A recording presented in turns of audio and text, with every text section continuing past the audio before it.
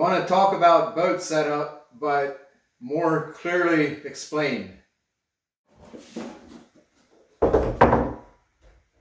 This is a subject that I feel is easy to get long-winded on, or then there's times it feels like I've missed a few things.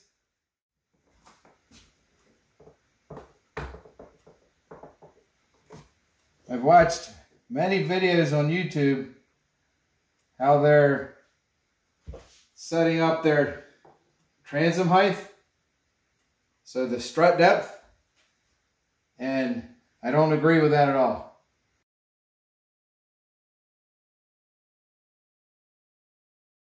That is not the correct way to set up a 3-point hydro.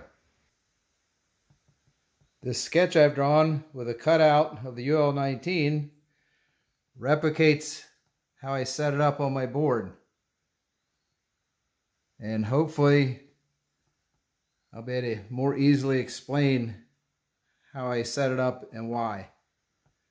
From setting it up on the 5mm shims under the sponsons to the 1-inch blocks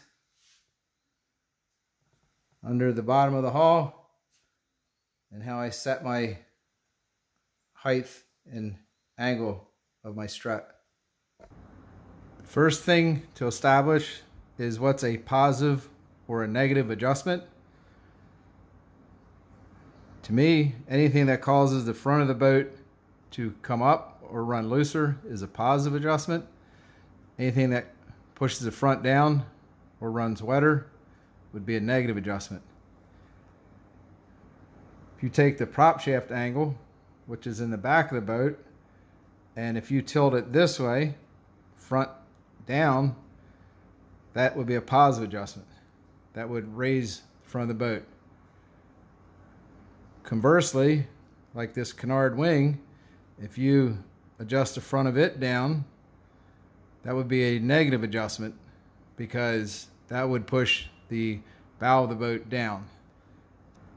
Two more things to establish and understand is a 3-point hydro is designed to run with the bottom of the hull, this area right in here, level. And the other thing is a surface application prop will come up until the center line of the prop shaft is level with the surface of the water. So what I've done with this setup is this 5mm thick shim is the distance from the bottom of the strut to the center line, and this 1-inch block, real close to 25mm, is this 3/4 inch height of the sponson plus the 5mm shim. So that's 20mm plus 5mm. So this block, when the sponsons are sitting on the shim, causes this surface to be level. Same numbers here and here. There is also an air relief in the back underneath. It's a 1.5 degree angle, and that is another 4mm. When I measured 29mm off the setup board, setting on the 5mm shims and the 25mm blocks. And that is how a 3-point hydro is going to ride on the surface of the water. Sponsons come up on top of the water. The surface running prop, the prop shaft comes, the center line comes up to the surface of the water. There's two things to note here. One is the body of a 3-point hydro is a flat bottom airfoil. It's flat here with a raised entry point and an airfoil. Body is an airfoil. A flat bottom airfoil will generate lift when it's running with a level attitude. The canard wing is a symmetrical airfoil.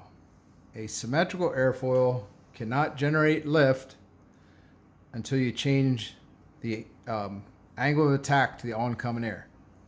So with this boat running level, now this canard wing can do its job. It is negative 6.5 degrees and is generating a little bit of downforce.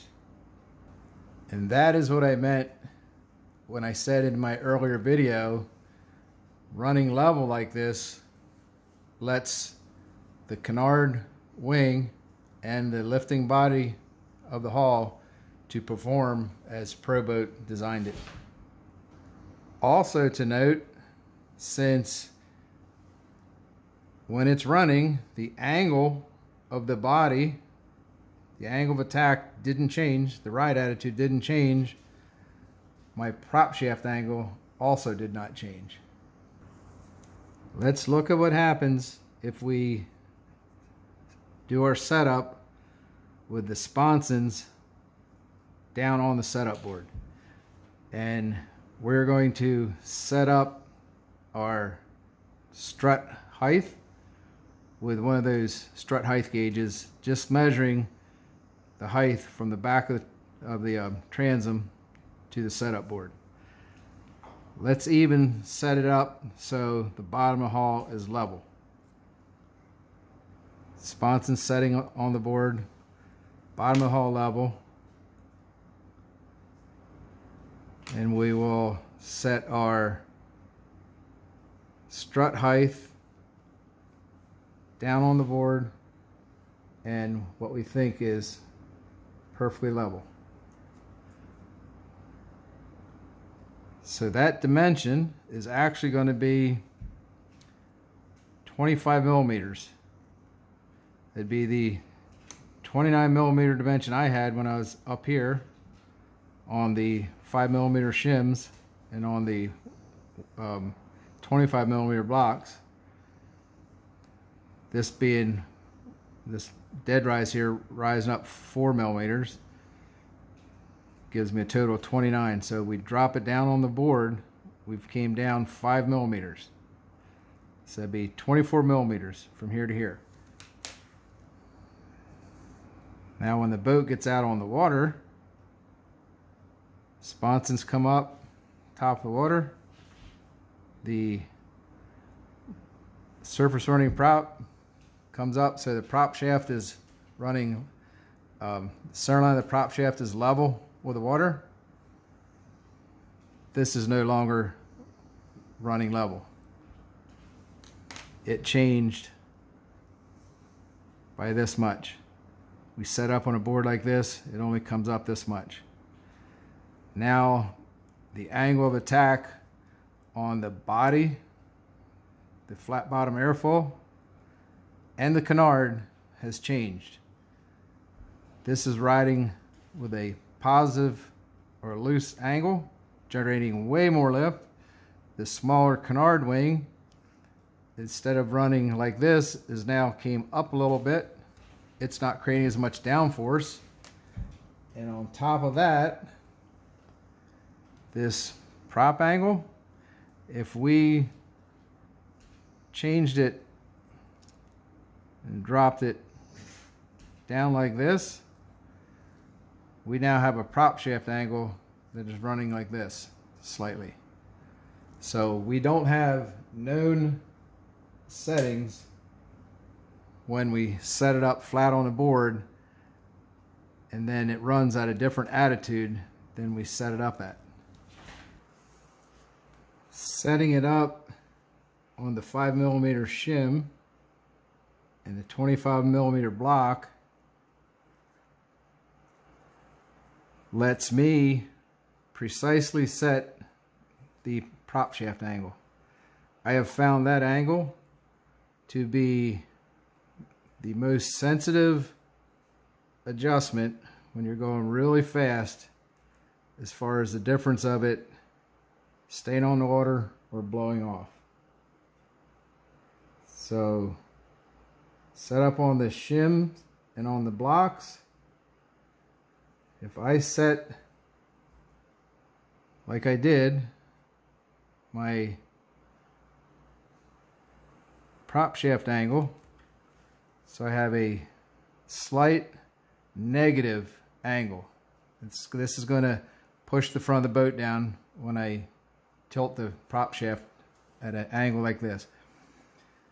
This being perfectly level, I can check this with shims, and I did. I believe it was 13 thou shim under there, and then I flipped the boat over, zeroed out with my digital pitch gauge on the bottom of the hull. That was a negative 1.5 degree angle, and that was the difference of me when I got the more powerful lipos and I was going faster. That was the difference of staying loose and getting the max speed, but also staying on the water. When that boat is running, I have that exact negative 1.5 degree angle to my prop shaft. Always, you set up on the board and then the boat's out on the water running, that angle has slightly changed, and there is no way using a strut height gauge back here and then the boat running at a different angle, there's no way to accurately set that prop shaft angle. So that's a lot more information. Hopefully it's clearer than when I was showing this setup board with the blocks and shims, trying to share how I do my setups. But I don't understand guessing at a setup, is what I call it. These are known settings that I can make incremental changes from. And for me, that was the difference of staying on the water and going real fast.